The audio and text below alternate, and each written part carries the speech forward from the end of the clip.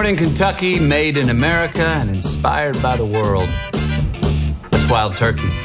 And as creative director of Wild Turkey and co-creator of Long Branch, I am here to tell their story. And it's led me on a search for other folks who don't mind taking the hard road in order to do something great.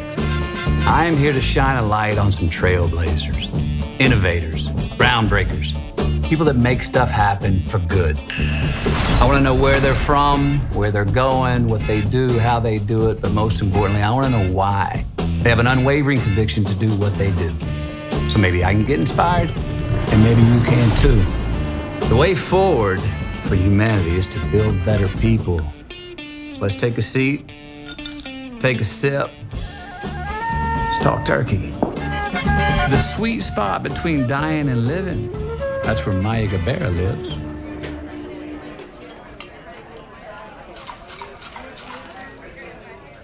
First woman to pursue a career in big wave surfing. You petitioned successfully the World Surfing League to create the category, and you are currently the world record holder for largest big wave surf by a woman. Maya Gabeira, that's you. Yes, thank you. Love the introduction.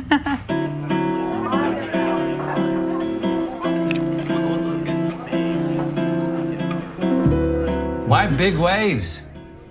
Why not just surfing? I wasn't accustomed to waves that size. I don't have that in Rio. I grew up in a beach that doesn't get bigger than 6 foot, so 8 foot.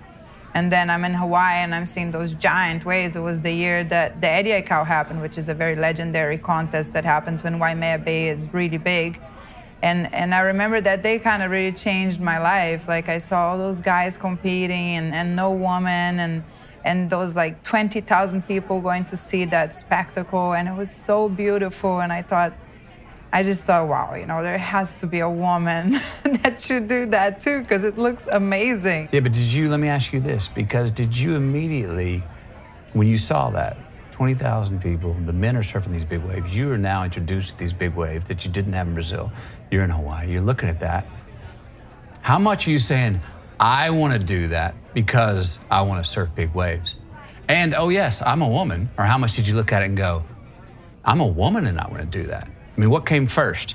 I, Maya, want to do that because... I, Maya, want to do that. And then I thought, you know, and it's always been like that in my career, truly. But I never saw myself as a feminist when I was creating my path, you know. I literally just didn't see limitations. I didn't want to have to compare myself to a man because that would be wouldn't even be fair. I mean, it's not necessary, you know. I wanted to just really be able to pursue whatever was the best in me.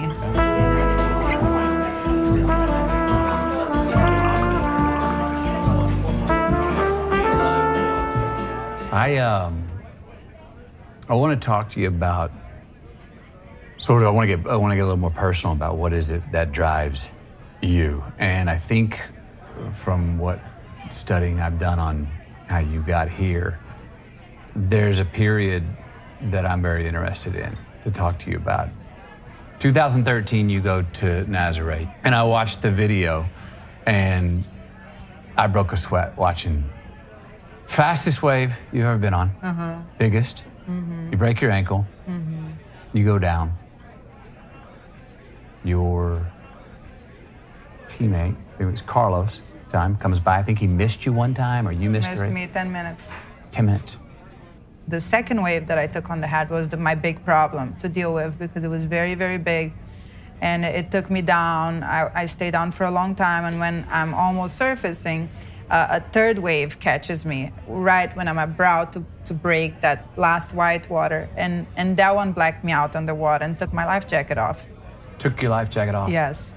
And I had it was a very strong impact. I can't even explain because it's something that involved a lot of like sadness. And I thought about my family, and I thought about, you know, that I didn't think I was gonna make it then because I was underwater forever and I had no life jacket. You got sad. I got very sad. Wouldn't you? Closer to death than you've ever been, out of oxygen. Funny enough, you know, I'm here in this situation, but everything I've done in my life brought me to here. Like, I cannot blame anyone but me, you know. Look, like, I've changed my life. Did you blame yourself at this moment at all? No, I accepted it. And I think that's the turning point for me. That's when I started becoming very proactive and smart about everything that was happening. And in that moment, particularly, I looked back and I saw Carlos and we made eye contact. I heard him scream, I'll never forget, grab the rope.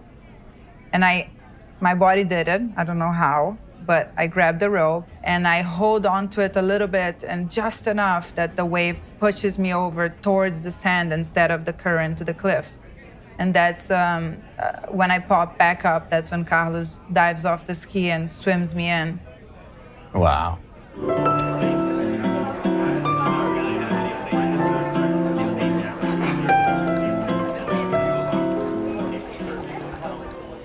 So, near-death experiences, I know when I've had my own, not to the extent that you did, we're reminded of our own mortality and how little mortal things actually matter. Yeah, exactly.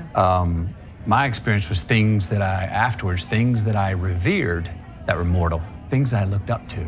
All of a sudden, came back and I looked them in the eye. Things that I was looking down upon, maybe condescending or patronizing or not giving credit, raised up and I looked them in the eye, and the world got simpler in a very sober and vital way. I never thought I was going to wake up again, right? I mean, it went black. I didn't see God. My experience was just black, and that was it. And when I opened my eyes, and instantly I knew, you know, I just saw, I was like, I remember like this, and the beach was empty, and it was very cloudy day, and nobody was in front of me because I think they were administrating me from behind. And I just thought, oh my God, I'm gonna have coffee and sushi again. Like, I could not believe how lucky I got to come back and be in the world that has coffee and sushi, you know? It became that simple. And I just remember being like in ecstasy, like, I couldn't believe.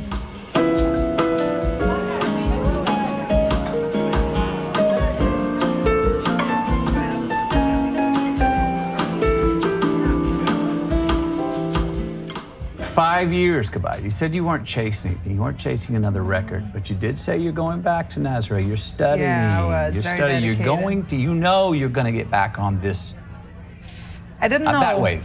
I didn't know. No, I knew I was gonna surf the wave, and I was surfing between, you know, spine surgeries because I had a very complicated injury. I really didn't know if it was possible physically to regain my performance level and to be a full-time athlete again, because most of what I did for 4 years was physiotherapy.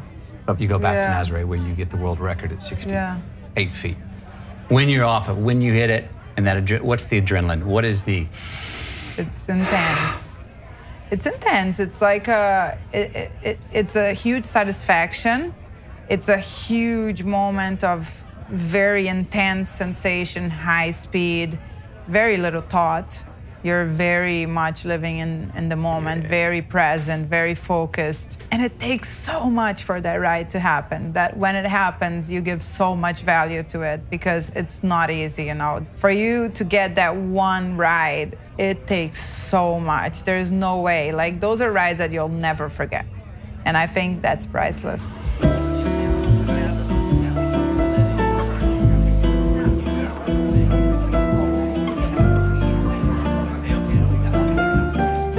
Ever any thought during this 4 or 5 years of rehabilitation, you know what, maybe I need to do something different? Oh, so many times. I so many times looked inside myself and asked, you know, what other job I could take and what else could I do for a living and what else would make me happy, what else could I be good at. And it was like, I didn't know anything else but wake up and grind. You said it earlier, I love the ocean. I love the ocean, yeah. Do you love that spot? In your time where you almost left this life, you said it, nearest death, never felt so alive. Is that the honey hole? Is that the spot? This is where I live. This is where I want to keep chasing that place. I don't chase the place of almost death. No way. But well, you already, but by just choice of occupation, you're already in the playground. I don't play it safe. Yes. Right? And my goals and the things that draw me in life are not safe things. You know, I like to be out of my comfort zone. I like to be challenged. Unfortunately, it does come through suffering. You know, it's hard to grow as a human if you're not exposed to suffer, and if you don't accept it, if you don't extract everything that there is, you know, from it. Yeah, so you're not looking for trouble. You're not looking for suffrage. You're not looking for pain. No. But when it comes, you have it spiritually, have it, and mentally, and have an ability to go, I can get something valuable out of this. Like 2013, you'll probably still have little truth bombs pop down on you 25, 30, 40 years from now from that experience, I suppose. Totally. I believe so. I think a lot of the answers, you know, for not just our world, but ourselves are inside. And I like to look inside. So I've been lucky enough that I went onto a path that was very lonely. You like to be alone. I love to be alone. Congratulations. A lot of people don't like to be alone. I like to be alone most of the time. I sometimes have to check myself for that, though. Like, sometimes I go like 7 days in Nazareth, and I'm like, oh my, you know, the only thing you've had said is like, thank you, like 5 breads, and like, no, you gotta engage in a longer conversation or else you're gonna go crazy, you know? But yeah, I do like spending time alone. It obligated me to do what I actually like to do, which is dig inside and get to know myself and work and improve and struggle but overcome and keep on that pace of hopefully becoming a better human being, I think. To being lonely, stuck with yourself. Maybe we all do a little bit more of that. Right?